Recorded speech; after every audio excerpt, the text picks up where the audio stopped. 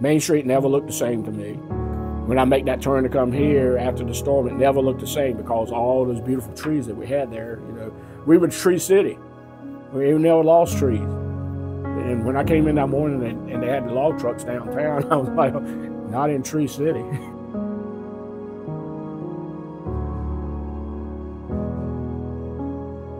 Many of us, I had never experienced a hurricane of that magnitude before.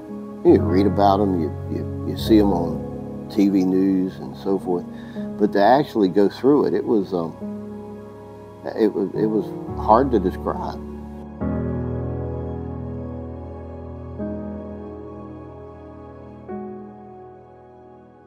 It was a moment I don't think we ever expected would happen, and it was something that none of us had ever experienced. And like I say, we learned a lot of good, and we learned a lot of not so good.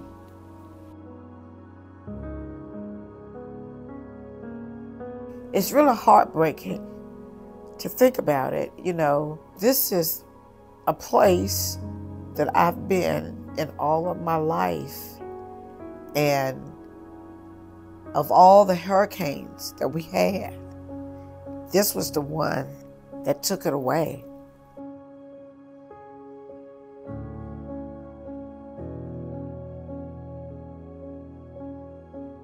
It was remarkable, I'll tell you. This county was really devastated by that storm, but the people did come back together.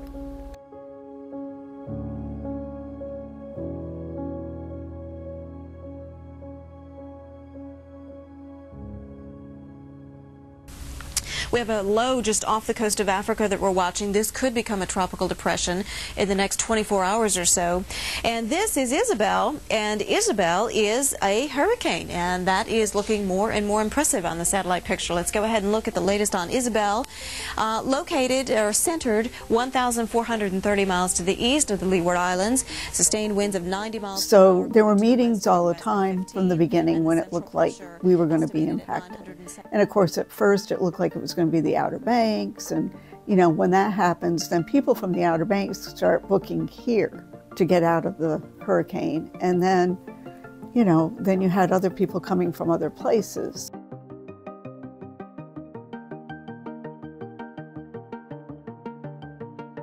We're also seeing an eye show up in the satellite imagery now, which suggests that it might be starting to get a little better organized. So we need to watch, and if the thunderstorms continue to wrap around the center and the eye becomes better defined, then we definitely have a hurricane that's on a strengthening cycle. Stewart adds Isabel could cause flooding in many areas. One of the things that makes Isabel a little bit of an outlier compared to a lot of our hurricanes, if you think back, if folks know Hurricane Fran, Hurricane Floyd, Hurricane Hazel, they came at the state in North Carolina from the south. So they made landfall around Wilmington, or you know, maybe just west of Jacksonville, North Carolina, and that's kind of an all of what we call our classic track. You know, it's coming up, and then so when it hits further south like that, I mean, sometimes the wind of the storm's taken out a little bit by the time it gets to Edenton, takes a little bit of the the oomph out of the storm. Isabel was a bit of a different approach. So instead of going straight north, it was coming at us from the southeast, moving northwest. So it was coming right directly at basically the Outer Banks. Now the projected path of Isabel take it here basically a north-northwest turn in the next several days. Right now the area shaded in the dark yellow is more certain path, where the lighter shades is definitely where we're going to have to keep a close eye as we get into the middle to the end of next week. So we're keeping a close eye here on Isabel, and it's going to take until next week to see exactly where it was forecast to come straight in for days on end, coming right in south of Ocracoke. You know, it was a Category 5 hurricane at one point out there in the Atlantic. That made it a very dangerous storm. It had a very large wind field.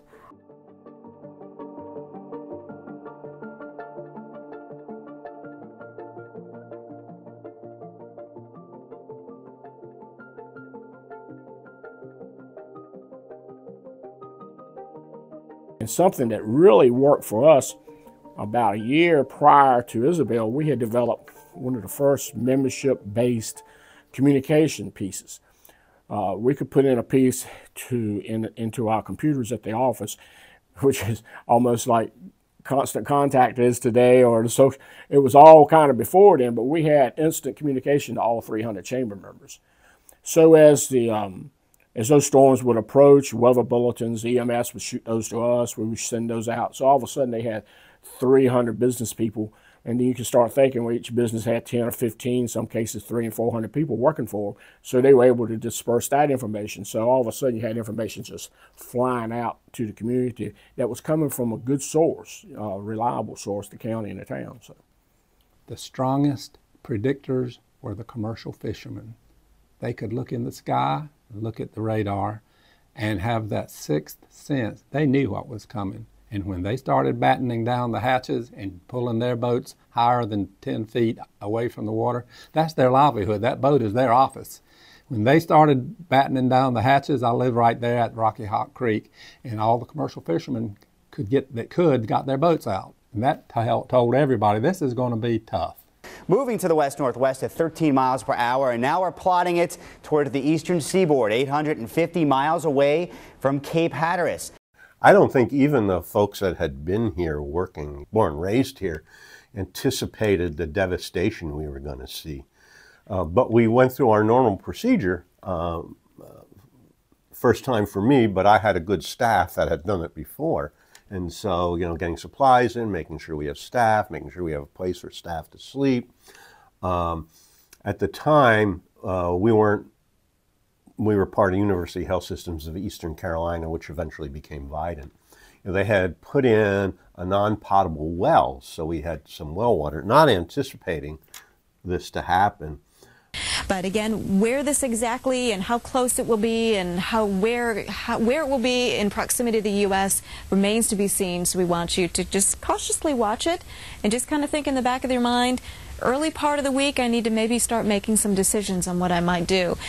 Boy, it really looks impressive here. I grew up in Florida, and I moved here from the Gulf Coast, near the Gulf Coast in South Alabama. So I had experienced hurricanes, but certainly nothing to the degree and the level of devastation of Isabel. That was by far. I experienced Hurricane Donna back in the 60s in Daytona. I thought that it couldn't get much worse than that, but certainly this was quite a test for all of us. We were following the storm as well, very closely. And as superintendent, I was a member of the emergency response team. So I was privy to a lot of that information in terms of preparation for the community and where it was heading. And as usual, we dismissed school early on that Thursday, the day before the storm hit, primarily because two of our schools served as shelters. The middle school for the north end of the county, and then the high school here in town for the southern end. So we opened the shelters at that point. Just now, in fact, I'm just, doing it right as I'm going on the air, getting the latest from the National Hurricane Center. This looks like a very, very big one. I don't want anybody to panic, but this is going to be a real close one for our area. If you've lived through a hurricane in the past, you've never lived through one like this. I just remember realizing that, you know, the likelihood of significant damage was really high, and that we needed to do everything we could to alert the public. And back then, you know, we didn't have social media. We didn't have the communication network that we have now. And we were really worried. I remember Cliff and the commissioners, and then of course, you know, Mayor Vaughn and our town council members, we were really worried about people living in low-lying areas. You know, we were worried about the storm surge, and we wanted to make sure that, you know, in town, the people on Pembroke Circle were aware that this was going to be a really dangerous storm. And we sent the police out, you know, ahead of time, like a day ahead of time, saying, you know, you got to be prepared. You probably don't want to stay here. You know, do you have somewhere to go? Can we help you get somewhere?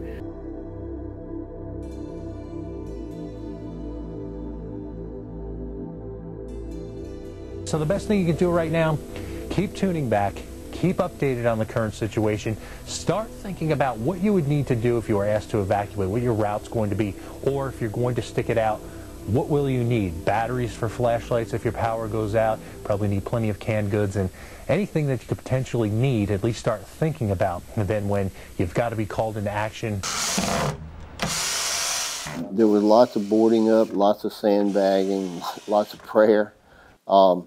There were a lot of making sure we had our lines of communication open with one another so that when it did hit, if it was as bad as we thought it could be, that we would be able to communicate with each other.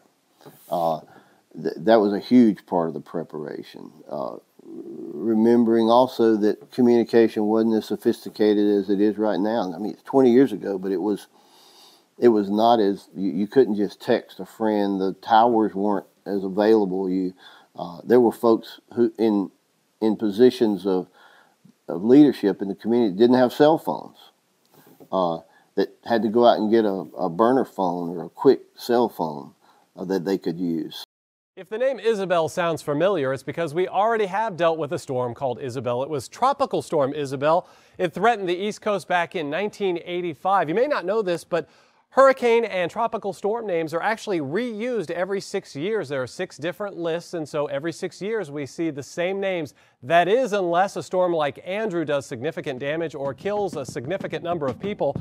And if that happens with Isabel, we will never hear the name Isabel and tropical storm or hurricane again. Wakefield weather was telling us it was going to be tough, that we would probably get some 80 to 90 mile an hour winds. We could expect some bad damage, tree damage. Shouldn't be much structural, but they expected a lot of trees, power outages and stuff.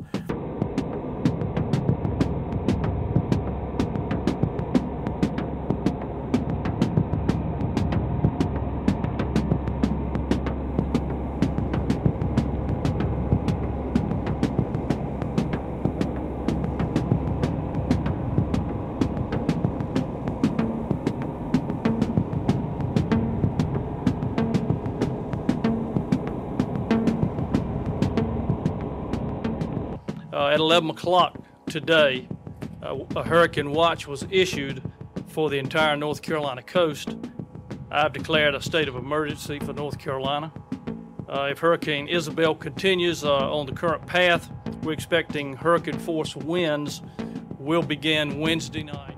We knew it was going to be bad. We had our operational meetings, and we knew when it came in here that it was going to hit us pretty hard.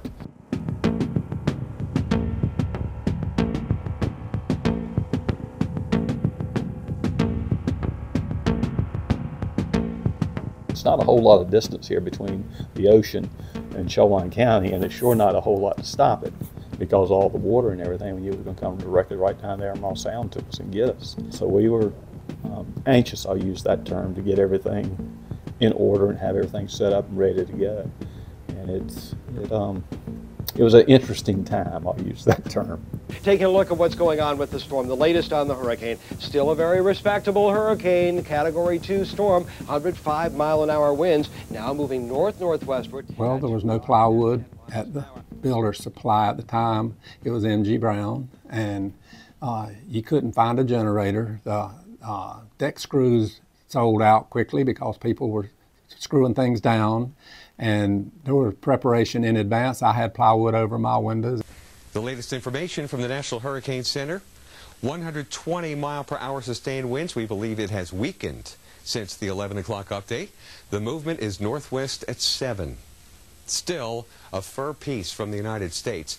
If you consider, if we extrapolate 7 miles per hour out 710 miles, if it were to head toward Cape Hatteras, that's 100 hours away. We do believe that this is going to pick up some speed here. We've been through a lot of hurricanes in Edenton. We'd never have one hit directly like this did, so we had never made any preparations in the Barker house for how to preserve it or what to do. So I happened to see on the news that morning that the path was directly towards Edenton. So I went down and to the Barker house and realized that we were going to have to get everything out of the first floor if we were going to save it. And we had, paintings and antique furniture, rugs, and nobody to move it because the day before a hurricane, every contractor's putting up plywood in different places. I mean, there was just nobody to get to do anything. So we banded together all these little old ladies in town, and who were part of the Barker House volunteer staff and people who were on the Edenton Historical Commission. And we all carried every piece of furniture upstairs, with the exception of one piece, which is a great big round table that still sits in the middle of the parlor. Was too heavy and too big for anybody to get up. So we got some concrete blocks and put it up on blocks like people do cars in the yard. And so that everything was off of the floor, everything was off of the walls, because we also didn't know, what wind damage there might be. As the evening wore on, no doubt the preparations continue for Hurricane Isabel. Pretty much a status quo all day today. People getting up, boarding up, and heading on out. That is pretty much what we saw for a good part of today. Hurricane Isabel, it's lost strength, but that doesn't mean it's lost the power to devastate. You're looking at where we believe this hurricane will go and some of the cities that could be affected. What remains to be seen is how much strength it will have when it hits. Officials in North Carolina are ordering folks along the coast to evacuate in anticipation of Hurricane Isabel. Outer Banks residents are... It did weaken to a Category 2 right around landfall, but at that point it was such a big storm and the winds were reaching out so far.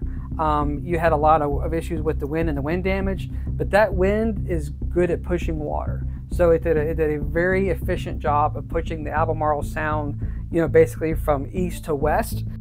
But now it seems to have strengthened in the last few hours, but we're still concerned as to how strong it will be when it finally makes landfall. Now, it is expected to make landfall sometime during the day on Thursday, right around the mid-Atlantic areas, North Carolina. And then as the eye of the storm came up, that wind just drove the water right into Edenton. So it piled up the water over the western part of the Sound, even before the eye of the storm got here.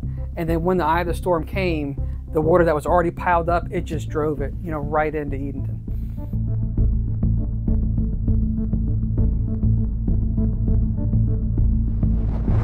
This is Hurricane Isabel making landfall on North Carolina. Only 2 days earlier, this was the most powerful hurricane in the Atlantic for 5 years. If it had made landfall as a Category 5, this area would have been completely destroyed.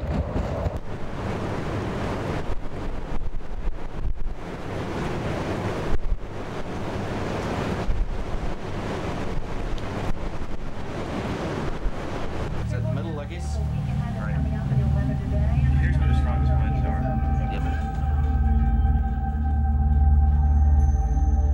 I want to give you the latest information that has just come off the printer. Estimated near latitude 34.6 north, longitude 75.9 west, or about 35 miles east of Cape Lookout, North Carolina. No doubt we're going to pick it up right where Jeff left off, Hatteras Island.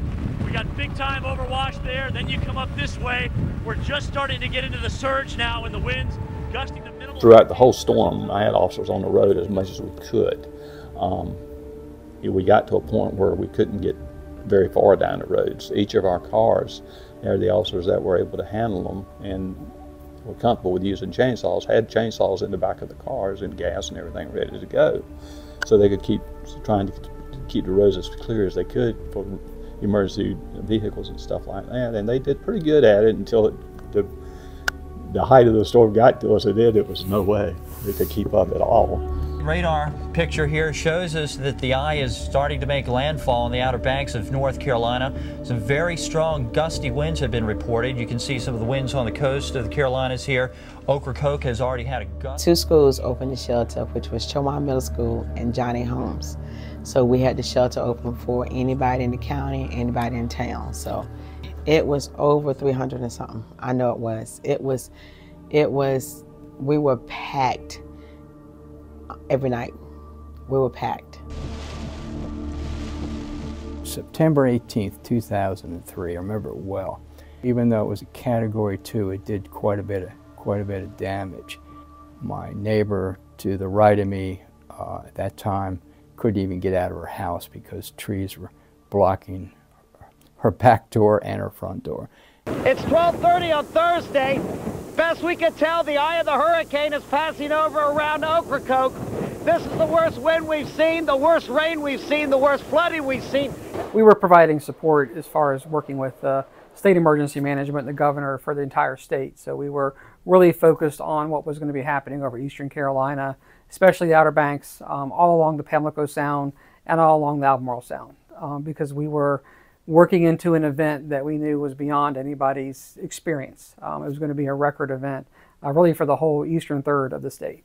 Back over to the coast of North Carolina, where we're still looking at the hurricane warnings. Some of the locations like Cape Verde under hurricane warnings, northward up to Elizabeth City under hurricane warnings, and tropical storm warnings are currently in effect. I was outside messing with the generator in the building, the back building.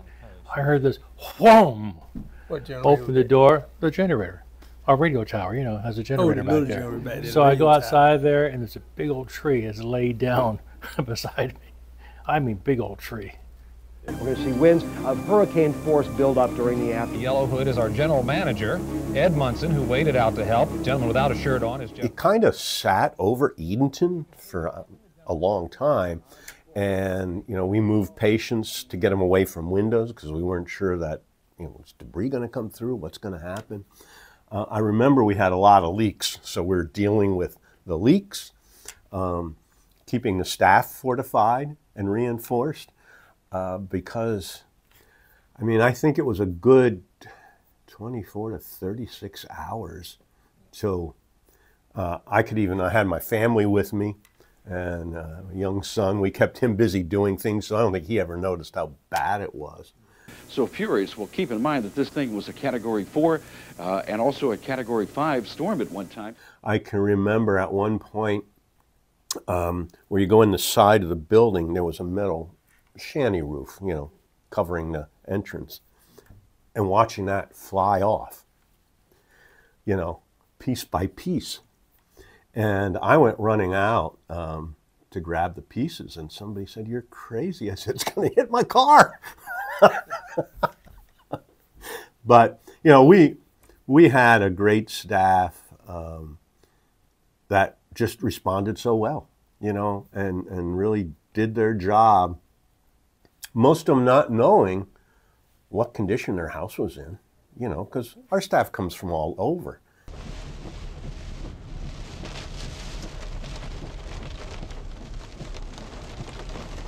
The afternoon before the storm hit, we knew we were in the path. So I went over to the park across the street. I had a yardstick with me, and I had a cocktail that I was enjoying in the afternoon, knowing what tomorrow could be. And anyway, so Peggy Ann sees me over there with this yardstick, and I'm out at the bulkhead at the farthest point out there where the park comes together, right on the bay. And she said, "What are you doing?" I said, "I'm measuring the water level as it is now to the top of the bulkhead.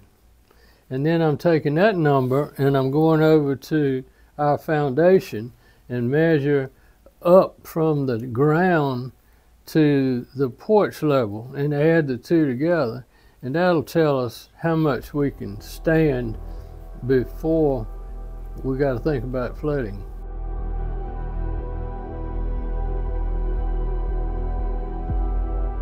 When they say, okay, we're going to have to let school out early, we don't know what's going to happen, and all of that, I'm like, you know, it's not going to happen. But for some reason that morning when I woke up, it was raining really, really hard. And I stay on Albemarle Street, and in my yard was a huge, I mean huge pecan tree. And I watched it wave back and forth, and I'm like, I need to get out of this house.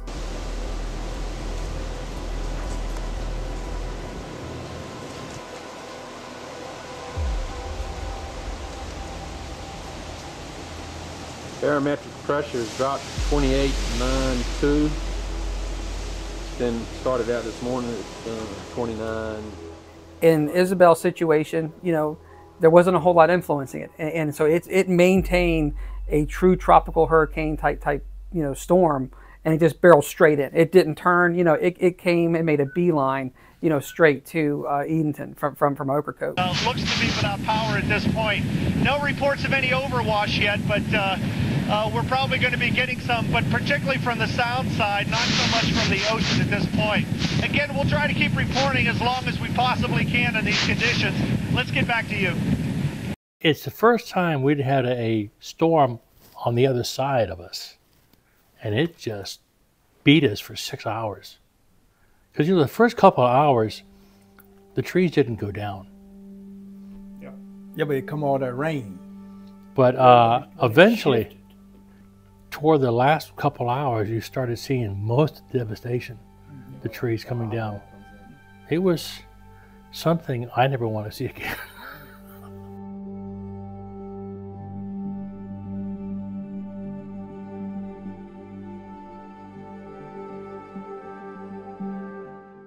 You know, when you're out there, and particularly, I forget now which officer that was out in the Cape Colony around the airport area and through that area. And he was out there and he said, you know, he called in and said, my land, the trees are falling every which way you turn around out here. I mean, the wind is blowing like crazy. I said, there ain't no way we can stay out here. I said, well, go on and get out while you can.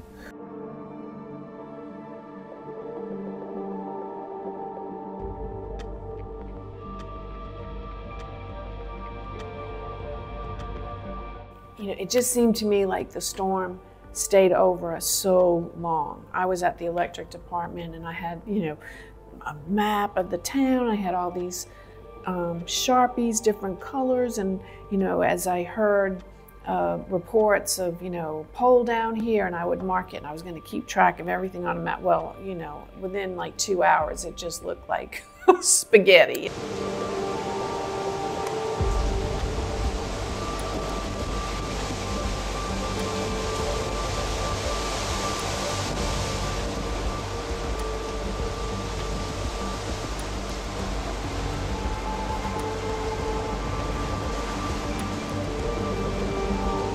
Usually, you know, the storms come in and out, but this was here for like several hours of just pounding us.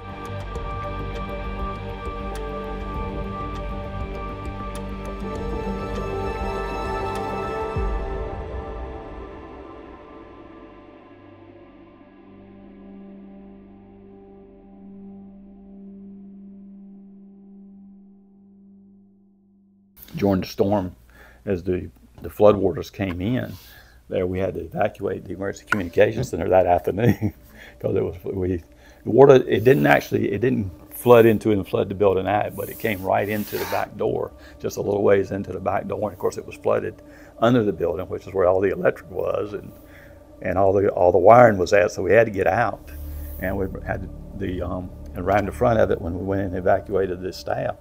There, the ladies that were working at the communication center at that time, there we had to go in, the men had to go in and bring them out to keep them out of the water. We were in waist deep water, wading them out to get them up here to where we'd be out of the water with them.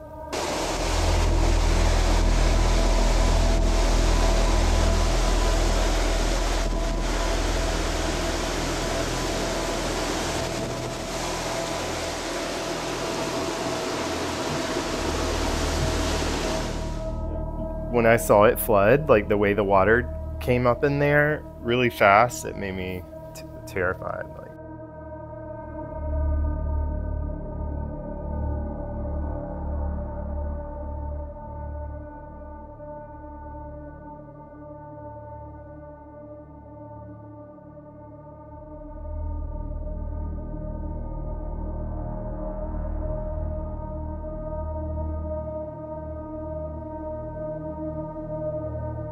Well, we were over at the Creighton's next door playing Rummy Cube, just gonna wait the day out and see, you know, that's just what you do, have a hurricane party. And we kept seeing it out of the dining room window go up, and it kept getting higher and higher. And we had only been in that house 7 months. We had spent a year restoring it. And 7 months later, hurricane comes. And we kept seeing it get up higher, and I said, Roland, we've got all that new furniture, we've got all those new drapes, I never can get this stuff again, we've got to go over there. And it was coming in so hard and so fast that we could not go in our front door. Waves were breaking up against the front door. So we had to go in the back door. And his shoes, topsiders that he left, were floating under the dining room table. Yeah.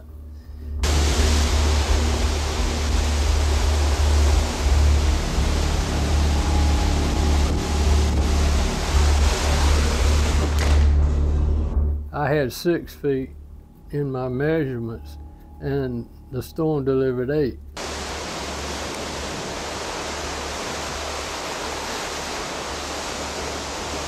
Blunt Street was hit very hard, and I remember particularly Jim Blunt and Sally Blunt were hit very hard.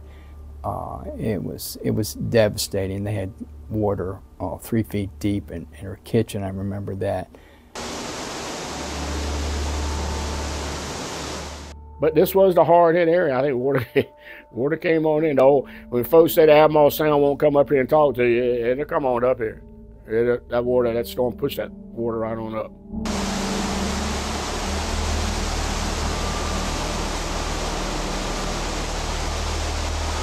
I have a rental house on Pembroke Circle, and the people who were there had to swim out the windows.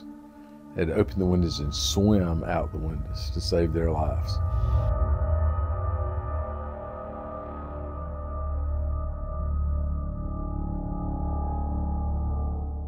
Hawk Crummy, our electric director, was with me, and Bill Potts, and just I remember looking around the plant, and you could hear the trees falling, and then you could hear almost like the roof. You thought the roof was going to blow off. It was like this, tin roof, and you just knew that the devastation, and we were just hoping and praying that people weren't hurt. All these trees falling, on houses, and it really was a miracle that there was not more loss of life. Just still unbelievable.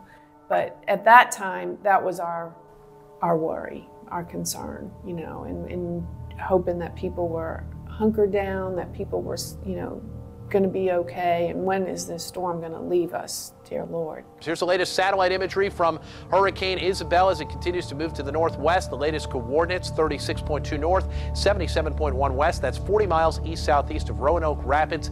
Maximum sustained winds, still Category 1 hurricane winds, 90 miles an hour. And again, it got bad. Like, I remember looking out the window and those big trees behind, like Pembroke Hall, up King Street, the back. These big trees, just like bam, bam, bam, closer and closer. And then I ran through the attic and the roof was like rippling.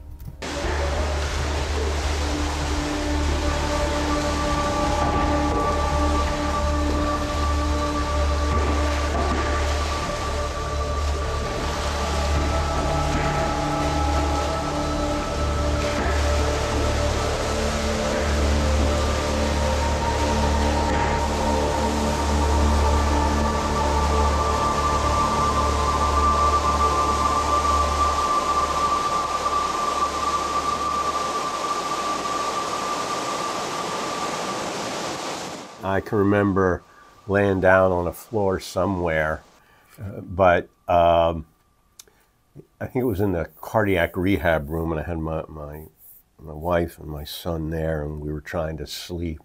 And I maybe down an hour, and somebody knocked on the door, and, hey, Mr. Sackerson, the phones are out. We got no phone service at all now. We had a satellite phone, but I think even that we were having trouble with communications on.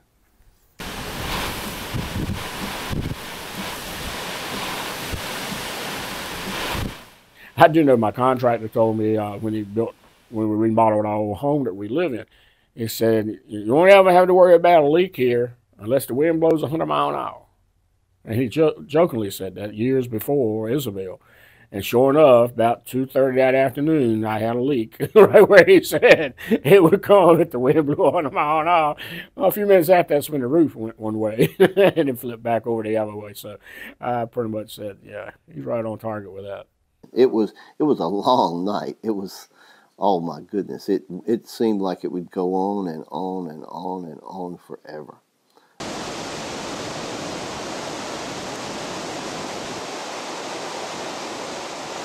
It's now moving very quickly to the northwest at 24 miles an hour, and that is important as regards the rainfall forecast. We'll talk more about that in just a moment. First, let's take a look at some winds, and they are still gusting to over 60 miles an hour in eastern North Carolina and then farther. So I called my sister and said, hey, I'm coming over here. So as I was going down Albemarle Street, the water where the sewer lines, they were stopping up, and it was covering my tires.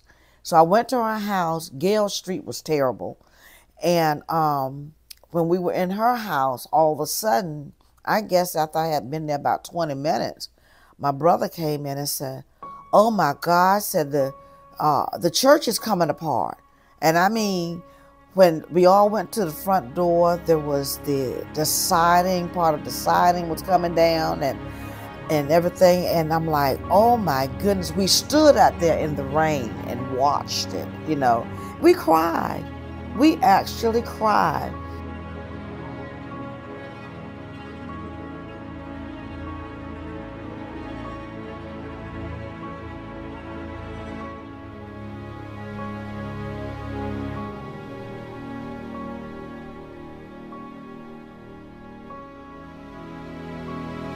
A lot of physical damage, economic impact, emotional turmoil. The fact we lost a citizen during that time, Angelique Jones, all that was difficult.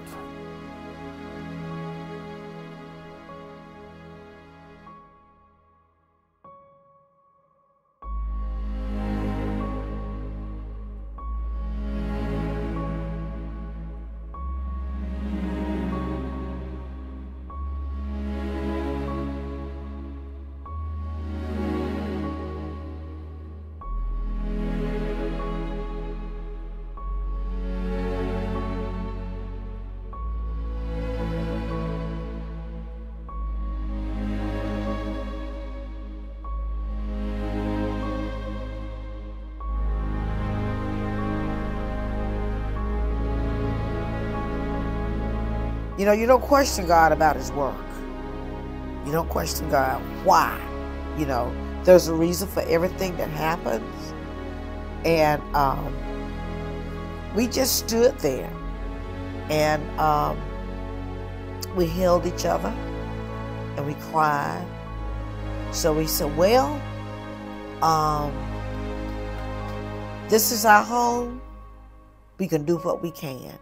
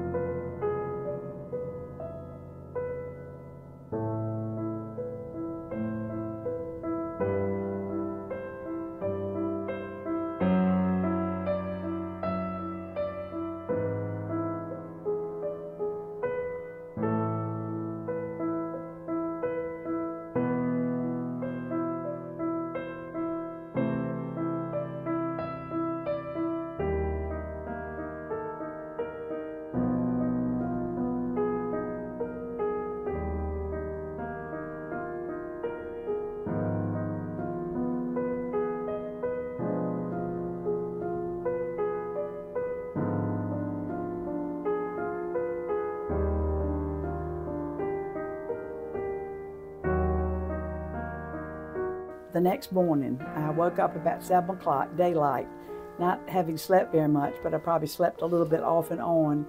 And I walked out and looked at the street in front of us and then looked at Charlie's house.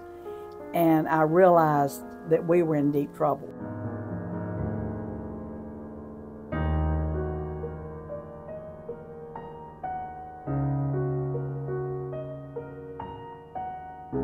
After Isabel, you couldn't get out of town because of all the trees that covered the streets.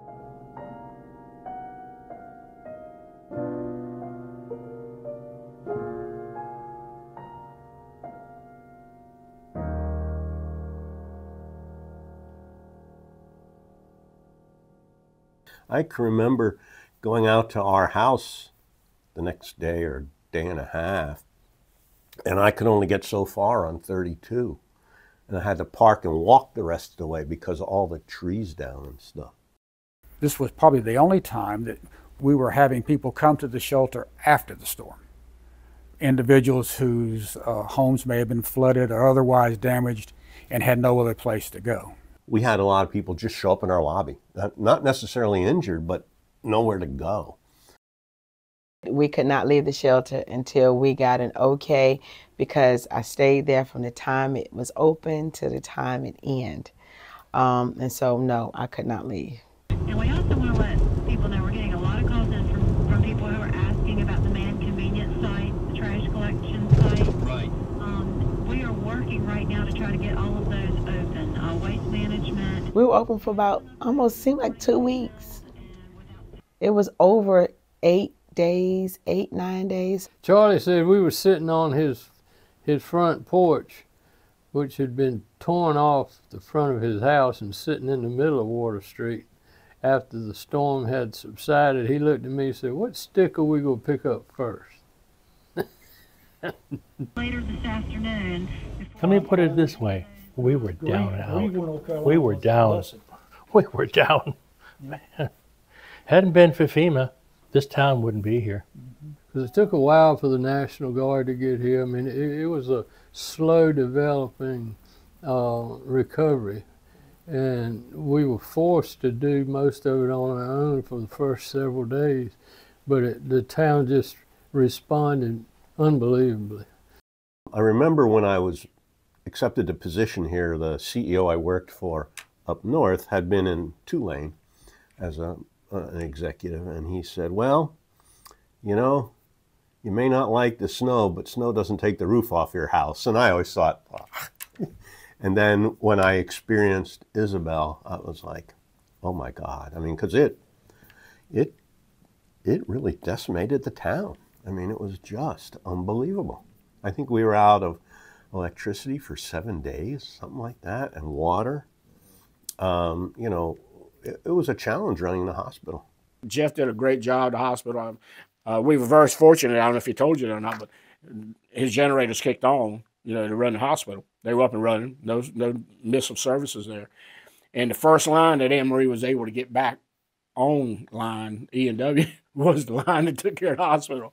Yeah. A body of water just bowled over three times.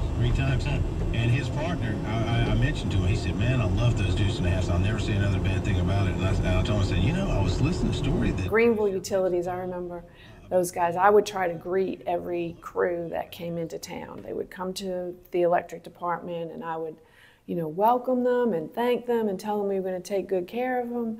And this one guy from Greenville said, "Girl, you got a mess on your hands," because they could see, you know, all the poles down on the way in from the Chowan River Bridge. And I laughed at that. I said, "Well, you're going to help us get out of this mess, right?" And he said, "Yes, ma'am." Also, they're going to have another Salvation Army. Well, Greenville? Oh, yeah, Greenville, they top of the line.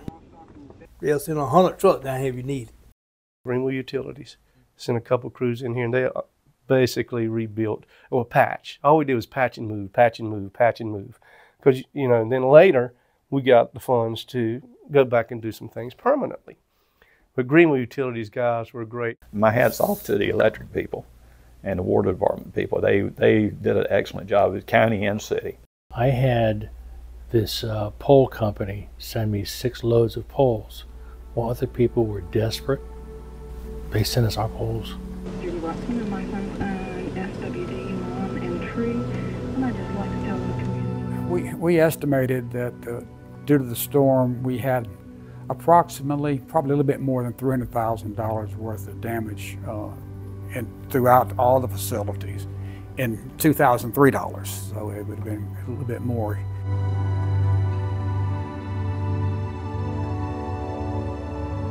At that time, the elementary schools, White Oak and D.F. Walker, were relatively new, and they experienced some of the lesser damage. The high school experienced the greatest amount of damage. Middle school, second after that.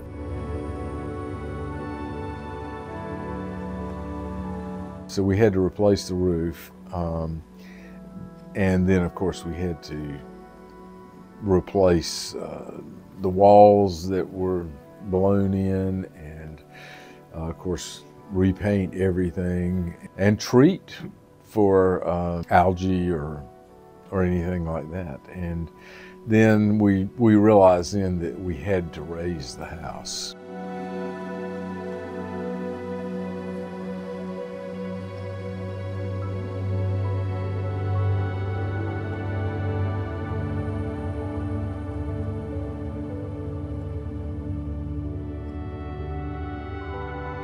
We had, I'll never forget this, it's stuck in my mind. We had the system, our healthcare system brought in a bank of job Johnnies because we didn't have any toilets. And so we kind of became a central place.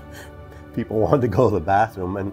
And then, of course, there was people that required oxygen, you know, and they couldn't get deliveries or whatever. So we kind of had to help deal with that and deal with the shelters that needed that kind of assistance. We helped in the debris management. We didn't take the lead, but we helped in that. Any medical needs, you know, I had home health, I had hospice, I had transportation, so we were using our transportation buses to get people where they needed to go. If somebody needed nursing care, you know, we could send somebody, like we got a call one day about somebody couldn't get their diabetes meds, so we dispatched a nurse to see what it is we could do and how we could help them. Public health was not the overarching theme, but we were kind of in the middle of the road people. We were the catch-all. The very first thing that we did is the corporate person, the person who was the manager, he drove his pickup truck down here from Greenville and brought us water and ice and lots of stuff. And we actually physically unplugged all the computers and all the hard drives and the printers and everything that we needed to put the newspaper out. We moved the entire production operation to a conference room in Greenville and carried all of our people with us, and we were able to produce the newspaper. Becky was here, the other reporter was here, Sean was his name, and they fed the stories to us any way that they could, remembering that we didn't have the quick text and the quick internet and things at that time. I remember sleeping on the back porch. It was just too hot inside.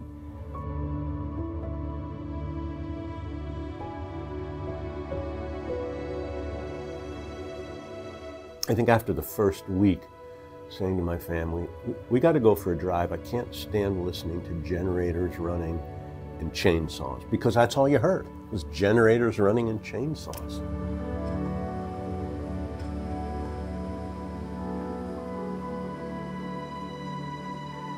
That was one of the more sickening things, for lack of a better word, was to try to go to sleep every night with the windows open and generators running in every yard on Water Street. It just sounded like a factory over there.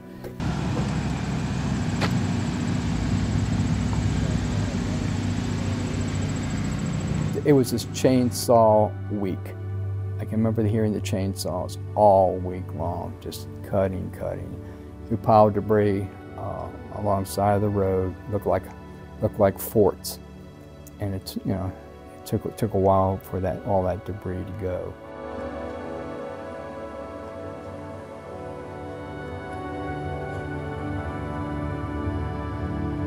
We found a roadside a street sign behind our house from the country club.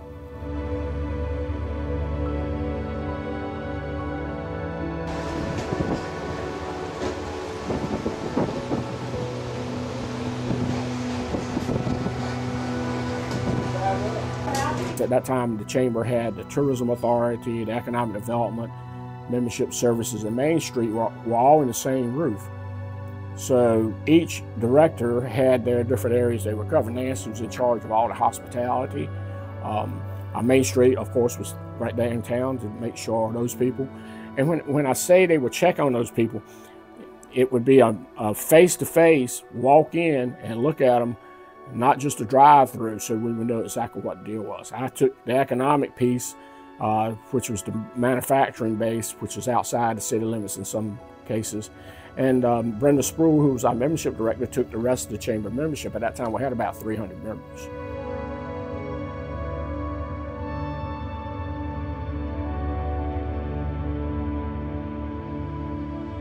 My hat's off to what I call the All-American quarterbacks. Anne Marie and Cliff were there. They knew what to do. And then we had Doug Belch, the EMS guy. So between the three, Doug had practiced us for years on disaster drills. And I had been a volunteer fireman, captain in the fire department, so I knew what the disaster drills were all about. They weren't necessarily designed for hurricanes, but it's pretty much the same deal.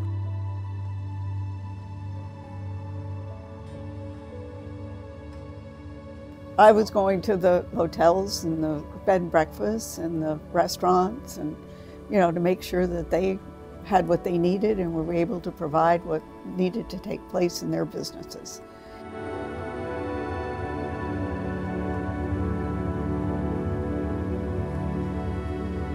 There's a restaurant called Lee's Country Kitchen over near Greenville, and he sent every single day, he sent 100 lunches here. For the emergency workers, and they were hot when they got here. He sent a couple of insulated containers of food to the EOC every day for a week or more. Every day. Didn't get paid anything. He did that to help.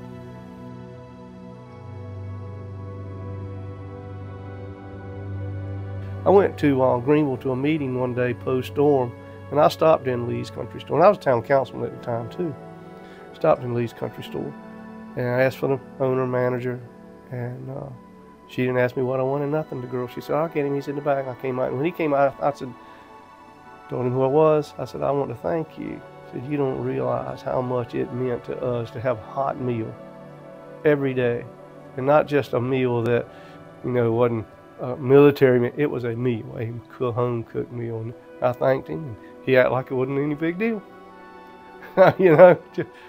The armory was open and remained open even after school was reopened, and it was used kind of a clearinghouse for a number of agencies, including FEMA, insurance companies, social services, Red Cross. Citizens could come in and move about and find the services they needed. That's where our ROTC program was located, and it gave the Corps cadets an opportunity to serve as hosts, manage people, and help move that process along. So it was a great learning experience for our students as well. We're still full. A while yesterday and the day before, there was still water, standing water on some of the roads and stuff, but not enough where you can't turn off. Paul Woff came in with his backhoe. And I remember I got behind him.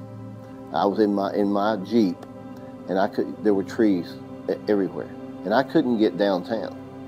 But Paul came by my house with his backhoe, and he cleared the road. He just went down, and he was pushing trees out of the way, and it was him on the backhoe, and he didn't hire it out. And I got right behind him. I was driving into town. And as he cleared the trees, I would go right behind him, and I made it down to the office. It wasn't something his company had contracted to do. He just did it.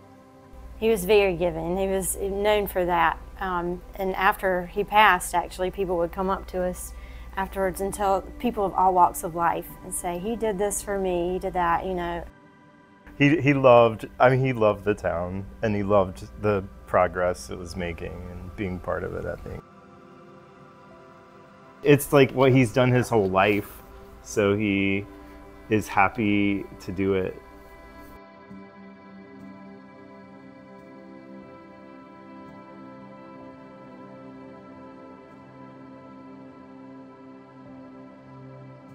Kermit and Lainey Layton, their daughter, Corey and her husband Poe, had planned their wedding for that weekend. And honestly, I had kind of forgotten about it through everything, but they decided to go ahead with the wedding. And they needed a location for a reception, and they had the reception at our house, at my husband and my house. I think because we knew that the wedding would happen no matter what, we just felt like we would have to deal with whatever happened as it came. My future in-laws had come from Kansas, and my future grandmother-in-law had been visiting from South Korea. So we needed to have the wedding while we had both of them in town. The wedding was moved to Edenton Baptist Church. Everyone was able to pull together and help us have a wonderful wedding. I would say our wedding was very much like the saying, life goes on. Let's see, he showed me right up to here. That's his high water mark. For a small town at the time, you know, we had to kind of cash flow the recovery, and that was a lot of money, I remember. You know, I remember when, one of our goals was to have all the debris up by Thanksgiving. You know, we just did not want people to have to look at all that stuff, and we met that goal.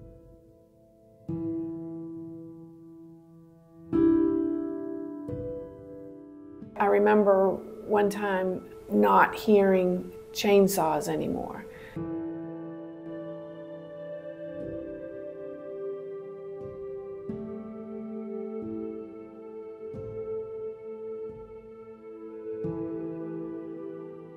I'll never forget working, you know, side by side with Cliff, my good friend, and Peter Rasco was the county special projects officer, and Richard with the chamber was such a key piece. And I remember Cliff telling us early on that, you know, the way we're going to get out of this thing is, you know, we don't need to be afraid to make decisions. And, you know, that's what we did. Yeah, I'm down here behind Lester's house now. Yeah, we got a problem. Whew. Peter Roscoe was a real instrumental person. He knew how to get things done. As a threat to public health and safety, and we are going to try to petition them to rethink that policy. Cliff physically assigned him to, until this is over with, this is what you do, and he got it done. I'll be honest with you, that man was remarkable. And those boys from Arkansas and Kansas and Alabama with those trucks that had those cranes on them that would reach over and pick up my trees. And those lumber people came in with trucks that were 20, 30 feet tall. Yeah.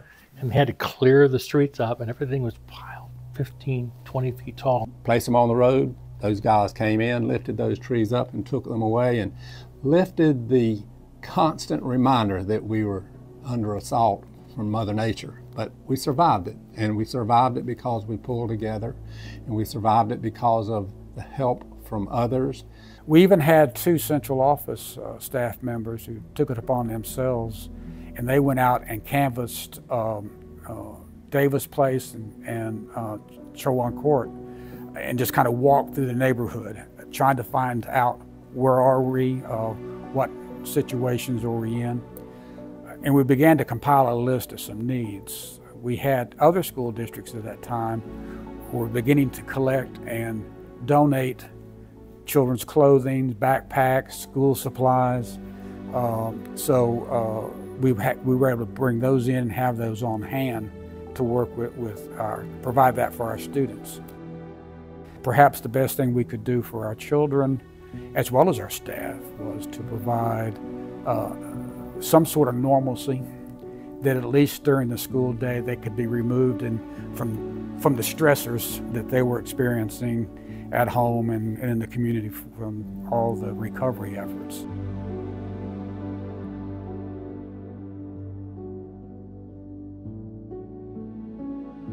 Kadesh Church, their church, of course, we all know was, practically, well, not destroyed, but damaged beyond.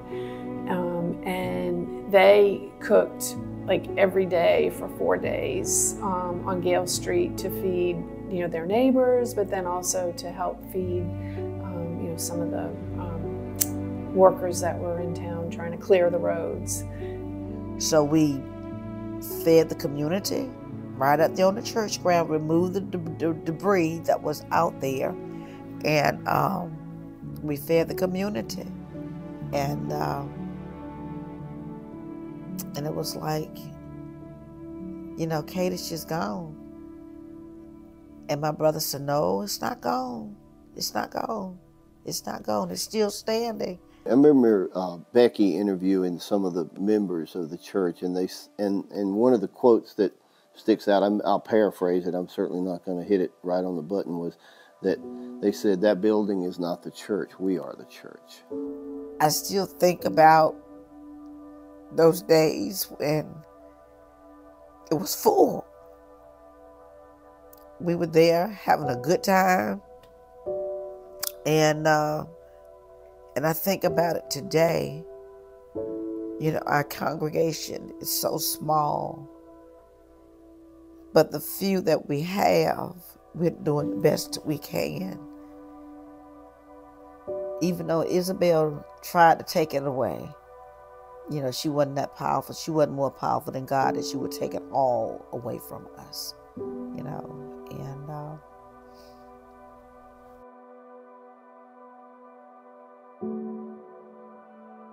one thing our community did, Hereford community, we were tight-knit, and we still always are. We had grills, and we got in the middle of the road, and we cooked as a community, and we all ate as a community. That was really, really special to me. And I mean, it was just wonderful. You rode around town, and what you smelled was people trying to cook their their steaks and their hamburger, and whatever they had was going bad in their refrigerators. And that's a memory that's stuck in my mind, just the smell around town when everybody was cooking. Everybody was charcoal grilling or gas grilling or whatever they had. I tell you, the customer was good. They were good, because even after the storm, weeks after the storm, they would bring stuff to us, feed us, and all kinds of stuff. It was amazing. Roland was right on the job as mayor. He was out there and talking to people and keeping everybody informed. Anne Marie was. Back then, Cliff Copeland was. The community really rose up. They would, if mayor was speaking at an event, people would just stand up and start clapping and thanking him, because he was, the inspiration. He kept saying, we're going to get past this, and we just got to be strong. We got to work together. I think he did a lot of work that people probably don't recognize or don't remember. I got a phone call and said that just the way you phrased it, said, we want to send one of our reporters over to shadow you. I said, wow, I was flattered by it all, quite honestly.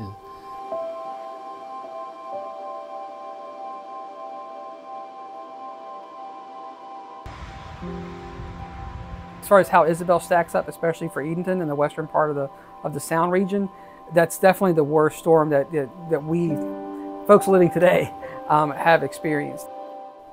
One thing that's really improved, and I think where we can take a lot of confidence, is in the forecast tracks. So and they've really gotten very accurate, and we've actually doubled the accuracy since Isabel.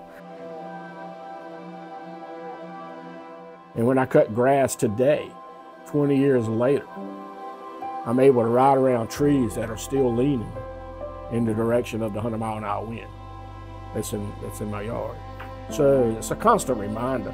And we're glad that you came, and tell all your friends to come visit us. That paradise is not lost. Just because a bunch of old trees fell doesn't mean that Paradise is Lost. Edenton and Chowan County the people here are very resilient.